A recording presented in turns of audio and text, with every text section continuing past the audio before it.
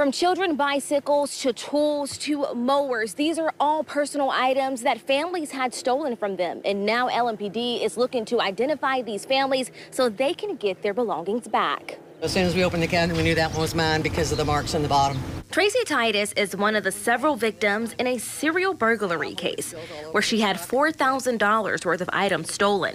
A gun, her spare car keys, and much more. My garage was broken into, and they took 6-foot cabinets out of the garage that were full. They didn't even empty them, and they took cabinets off the walls. So the whole side of my garage that was burglarized, was everything on that wall was taken. On Thursday, Chris Anderson, Douglas Miller, and Amber Croft were arrested on burglary, attempted burglary, and a host of more charges related to this case and many more.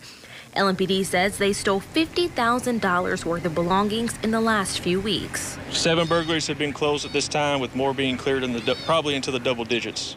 We've been contacted by several other divisions and several other departments across Metro Louisville, saying that since they've seen this, they're calling us saying that they believe these are suspects in their cases as well. With the suspects behind bars, Titus feels a sense of safety again. I feel definitely safer.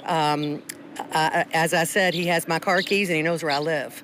There wasn't a house key on there, but the car keys were there, and it was every night thinking, is he coming back tonight? But officers are tasked with another job, finding the property owners. They say one challenge in locating them is the lack of serial and personal identification numbers on the items. A lot of these thieves are banking on the fact that you don't keep track of your serial numbers. It's going to be on a case-by-case basis with each thing. We may have to get them to get with the store they purchase it from and get some kind of document of the sale.